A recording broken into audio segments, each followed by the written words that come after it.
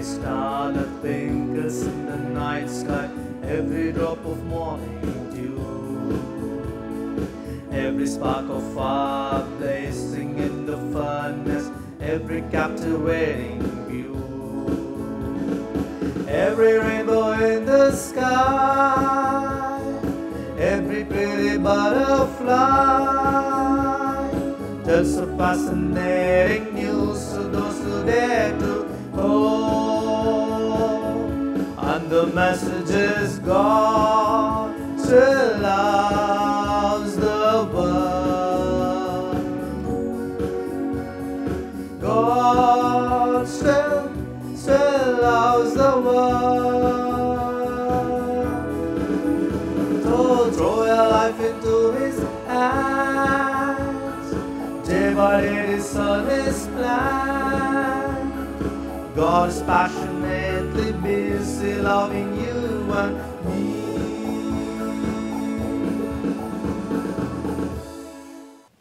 In the name of the Father, and of the Son, and of the Holy Spirit. Amen.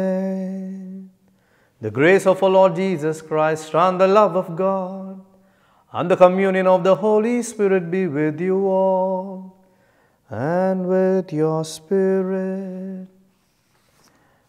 Dear friends, we have a few intentions to pray for. Let's offer all these intentions and pray during this Holy Eucharist that the Lord might grant the needs of all these people.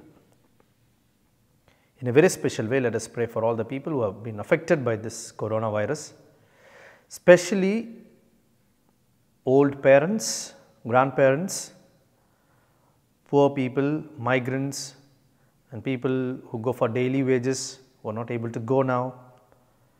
Let's also pray for the environment safety. Let's also remember to pray for people who are stuck up in various countries who are not able to come back to their homeland.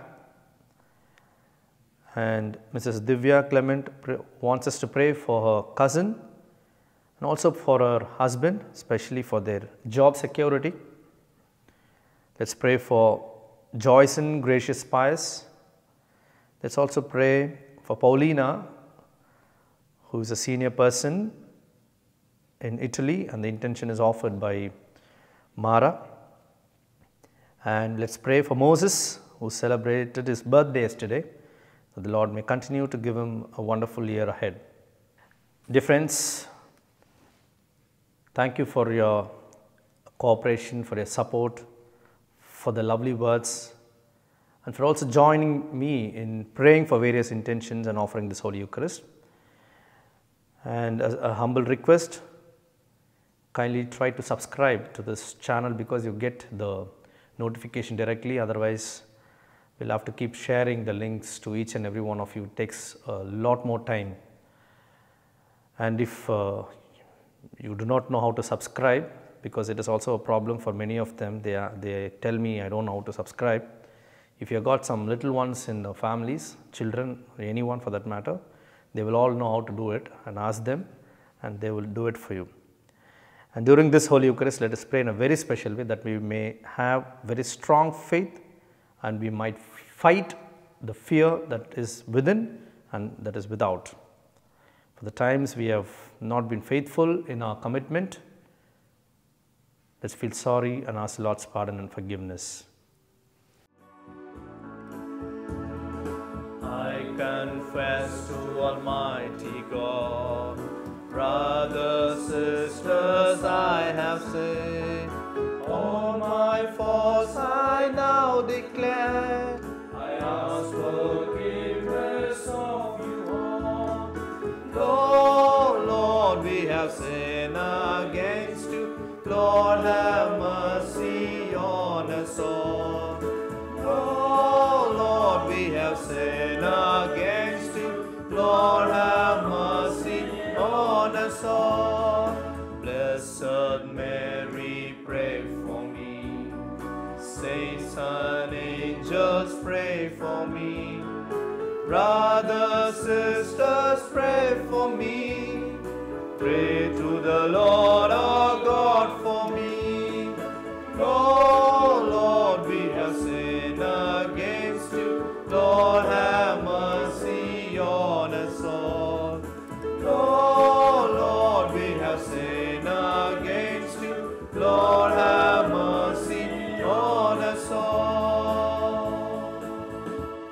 May Almighty God have mercy on us, forgive us our sins, and bring us to everlasting life.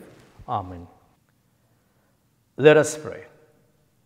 Grant, we pray, Almighty God, that we, who have been renewed by paschal remedies, transcending the likeness of our earthly parentage, may be transformed in the image of our heavenly Maker. Through our Lord Jesus Christ, your Son, who lives and reigns with you in the unity of the Holy Spirit, one God forever and ever. Amen. A reading from the Acts of the Apostles, chapter 4, verses from 23 to 31. When the Peter and John were released, they went to their friends and reported what the chief priests and the elders had said to them. And when they heard it, they lifted their voices together to God and said, Sovereign Lord, who did make the heaven and the earth and the sea and everything in them, who by the mouth of our father David, thy servant, did say by the Holy Spirit, why did the Gentiles rage and the peoples imagine vain things? The kings of the earth set themselves an array, and the rulers were gathered together against the Lord and against his anointed. For truly in this city there were gathered together against thy holy servant Jesus, whom thou didst anoint, both Herod and Pontius Pilate, with the Gentiles and the peoples of Israel, to do whatever thy hand and thy plan had predestined to take place. And now, Lord, look upon their threats and grant to thy servants to speak thy word with all boldness, while thou stretchest out thy hand to heal, and signs and wonders are performed through the name of thy holy servant Jesus. And when they had prayed, the place in which they were gathered together was shaken, and they were all filled with the Holy Spirit and spoke the word of God with boldness. The word of the Lord. Responsorial Psalm. Let your response be, Hallelujah. Why this tumult among nations, among peoples, this useless murmuring? They arise, the king of the earth, princes plot against the Lord and his anointed. Come, let us break their fetters. Come, let us cast off their yoke. Your response? He who sits in the heavens laughs. The Lord is laughing them to scorn. Then he will speak in his anger. His rage will strike them with terror. It is I who have set them my king on Zion, my holy mountain. Your response? Gospel acclamation. Hallelujah, hallelujah. It is written that the Christ should suffer and on the third day rise from the dead. Hallelujah. The Lord be with you and with your spirit. A reading from the Holy Gospel according to St. John.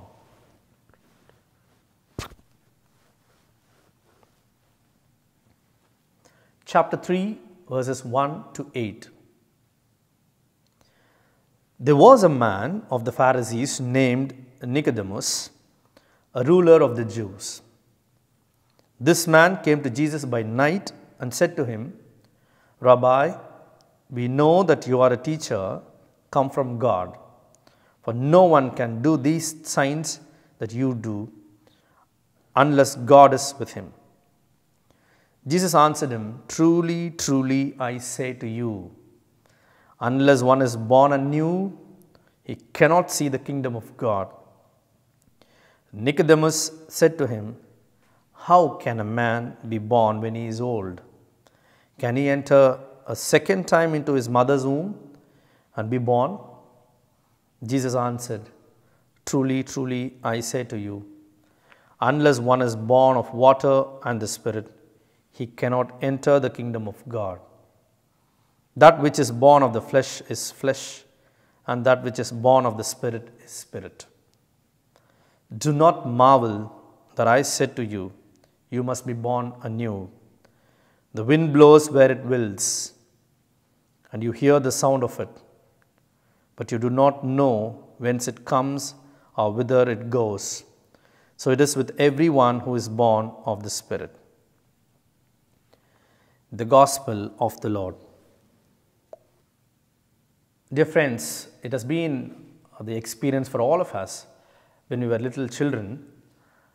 We normally are scared to go out in the darkness. We always like to hold our mother's hands or someone whom we trust, and then we go out in the darkness. Even now, for that matter, when some of us have to go out in the darkness, we always want one another person with us. We say, come with me, I'm scared. Fear is the first element which prevents us from having deep faith. In the gospel today, we see Nicodemus, who is supposed to be a very important person, an authority. He comes at night to meet Jesus Christ. It has got a meaning that he comes in the darkness. He is in darkness, he is not in light. He comes in darkness. It also means he's scared. He didn't want anyone to know that he was going to come and meet Jesus. Because during the cleansing of the temple event, there was a huge clash between Jesus and the Pharisees, his own team members. Now that if they come to know that he went to meet Jesus, that he is friendly with Jesus, he is going to be in trouble. A person who is such a big, an authoritative figure, he himself is scared to meet Jesus because he doesn't want to lose his power. He does not want to lose his chair. So he's scared. The moment the element of fear comes in, however great we are, however big we are, Nicodemus, a person who knows things, who knows laws, we step away from God. That's why in the conversation, Jesus and Nicodemus, they speak a lot. Jesus tries to make him understand things. He says, unless a person is born again, Nicodemus talks as if he does not understand this. He puts it very literally. How do we go back again to our mother's womb? It is actually absurd to hear words of this sort from a person like Nicodemus. He knows it is a figurative language. He knows what Jesus was meaning. He says, unless you're filled with the Spirit, unless you're closer to God, unless you're born again in your spirit, in your baptism, you will not believe, you will not understand love of Christ. So the element of fear prevents us from knowing Christ. And that is what we see in the first reading, a completely different picture. Peter and John, they are not scared. They fired the authorities and they come back and narrate everything to the community members. And the community members are so happy. And they pray that nothing wrong could happen to these people. And they pray together and there is outpouring of the Spirit. And then all of them become very strong and they pray for courage. Because you know what happens? The moment we start having fear, that fear itself will harm us. We are scared of so many things. Fear could be internal or external. And in this conversation with Nicodemus, Jesus arrives at a point saying, you have to shed your fear and come closer to me. And the sign that I am losing my fear is very simple, that I take a bold step of opening my mouth in front of everyone and stand for the truth, even if it costs me my power, my position, of course my chair, and even if it costs my life itself. Blessed are you, Lord God of all creation, for through your goodness we have received the bread we offer you, fruit of the earth and work of human hands. It will become for us the bread of life. Blessed be God forever.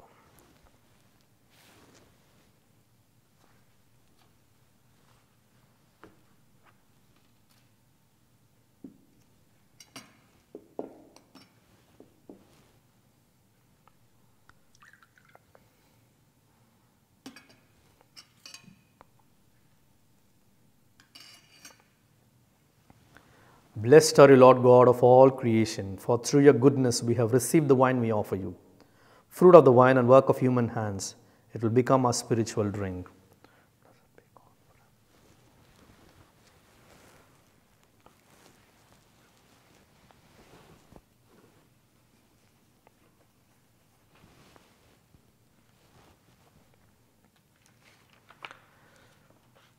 Pray, brethren, that my sacrifice and yours may be acceptable to God the Almighty Father. May the Lord accept the sacrifice at your hands for the praise and glory of His name, for our good and good of all His church.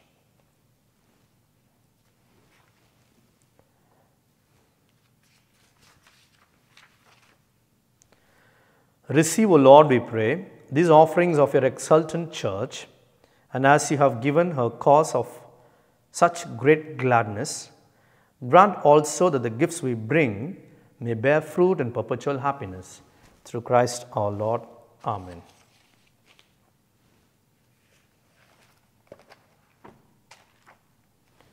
The Lord be with you. And with your spirit. Lift up your hearts. We lift them up to the Lord. Let us give thanks to the Lord our God. It is right and just. It is truly right and just, our duty and our salvation, at all times to acclaim you, O Lord, but in this time above all, to laud you yet more gloriously, when Christ our Passover has been sacrificed. Through him the children of light rise to eternal life, and the halls of the heavenly kingdom are thrown open to the faithful. For his death is our ransom from death, and in his rising the life of all has risen. Therefore, overcome with paschal joy, every land, every people exults in your praise, and even the heavenly powers with the angelic hosts sing together the unending hymn of your glory as they acclaim. Holy, holy, holy Lord, God of hosts, heaven and earth are full of your glory. Hosanna in the highest. Blessed is he who comes in the name of the Lord. Hosanna in the highest. You are indeed holy, O Lord, the fount of all holiness. Make holy, therefore, these gifts, we pray, by sending down your Spirit upon them like the dew fall, so that they may become for us the body and blood of our Lord Jesus Christ.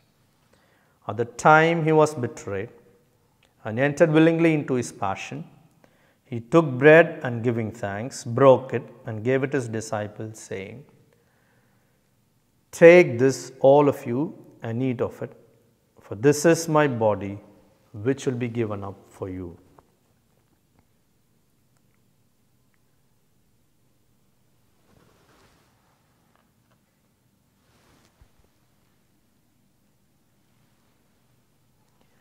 In a similar way, when supper was ended, he took the chalice and once more giving thanks, he gave it to his disciples, saying, "Take this, all of you, and drink from it.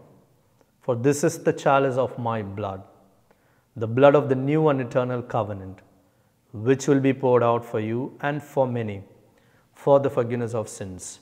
Do this in memory of me."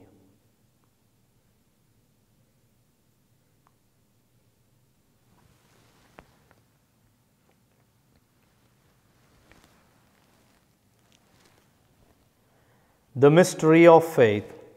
We proclaim your death, O Lord, and profess your resurrection until you come again. Therefore, as we celebrate the memorial of his death and resurrection, we offer you, Lord, the bread of life and the chalice of salvation, giving thanks that you have held us worthy to be in your presence and minister to you. Humbly we pray that, partaking of the body and blood of Christ, we may be gathered into one by the Holy Spirit. Remember, Lord, your church spread throughout the world, and bring her to the fullness of charity, together with Francis our Pope and our Bishop and all the clergy. Remember also our brothers and sisters who have fallen asleep in the hope of the resurrection, and all who have died in your mercy. Welcome them into the light of your face. Have mercy on us all, we pray, that with the Blessed Virgin Mary, Mother of God, blessed Joseph, our spouse, with the blessed apostles, and all the saints who have pleased you throughout the ages, we may merit to be co-heirs to eternal life, and may praise and glorify you through your Son, Jesus Christ. through him and with him and in him, O God Almighty Father, in the unity of the Holy Spirit, all glory and honor is yours forever and ever. Amen.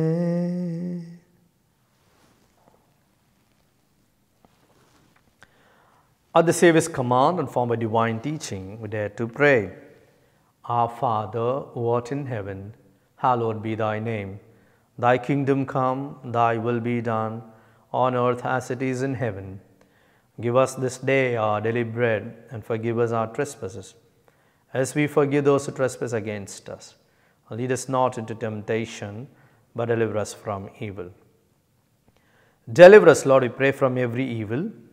Graciously grant peace in our days, that by the help of your mercy, we may be always free from sin and safe from all distress, as we await the blessed hope and the coming of our Saviour, Jesus Christ. For the kingdom, the power, and the glory are yours, now and forever. Lord Jesus Christ, who said to your apostles, peace I leave you, my peace I give you.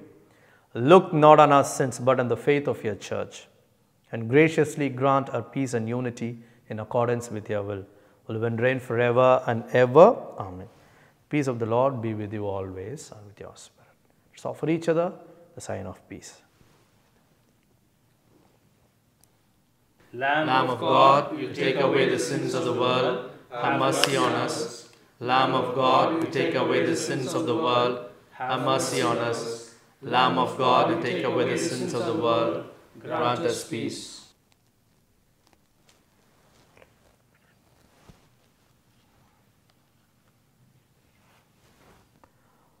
Behold the Lamb of God, behold him takes away the sins of the world.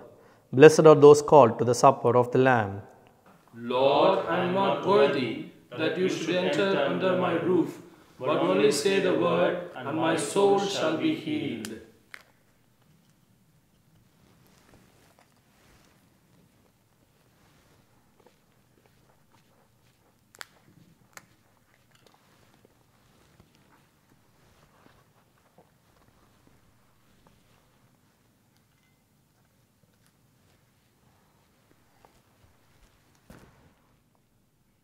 My Jesus, I believe that you are present in the most holy sacrament.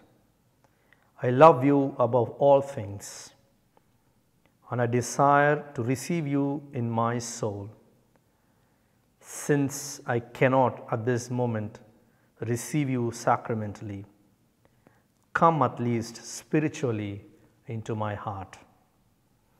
I embrace you as if you were already there, and unite myself wholly to you. Never permit me to be separated from you. Amen. Dear friends, we are very happy because we prayed for Andrea D'Souza yesterday, who was in ICU. I hope you remember. Keep continuing to pray for her. She's out of ICU, though her pulse is still low. Let us together as one family pray for her, because she has got 2 young daughters and even husband is fighting his own cancer. Let us continue to pray for this person that she might get cured as early as possible. At this juncture, I would again like to thank 2 of my team members, Jana and Naveen. They are here every day, every night, doing this work without expecting anything in return. Let's pray for these 2 young guys, that their ministry might bring in a lot of graces from the above. Let us pray. Look with kindness upon your people, O Lord, and grant, we pray, that those you were pleased to renew my eternal mysteries may attain in their flesh the incorruptible glory of the resurrection. Through Christ our Lord. Amen. The Lord be with you. And with your spirit. Almighty God bless you, the Father, Son, and the Holy Spirit. Amen. Go in peace. The Mass is ended. Alleluia, alleluia. Thanks be to God. Alleluia. Alleluia. Alleluia.